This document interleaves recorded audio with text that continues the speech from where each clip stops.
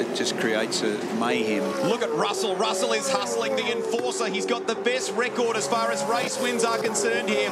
He's moved by Shane van Gisbergen. Watch him. Oh,